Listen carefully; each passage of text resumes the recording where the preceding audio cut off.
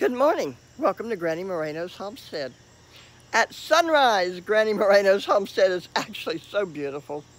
The dew is still out and everything looks clean and fresh. Had lots of rain to wash away the dirt. But I wanted to talk to you about setting captives free today. I'm setting my captives free. Are you? Yes. I'm on my way to Curtis and Cutie Pie's house to set them free. I hold them captive at nighttime to keep the predators from having a chicken dinner at my expense. But what are you captive by? What are you held captive by? Food addictions? Drug addictions? Television addiction? There's a lot of things that people get addicted to.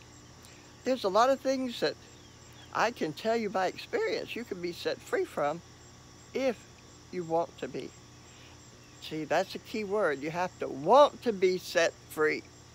In the description below, I'm going to give you some ideas, possibly some links on how to be set free, how to quit being held captive.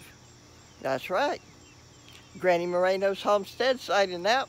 Give me a thumbs up if you like what I had to say. If you really like what I had to say, subscribe to my channel because I'll be right back here tomorrow morning, setting my captives free.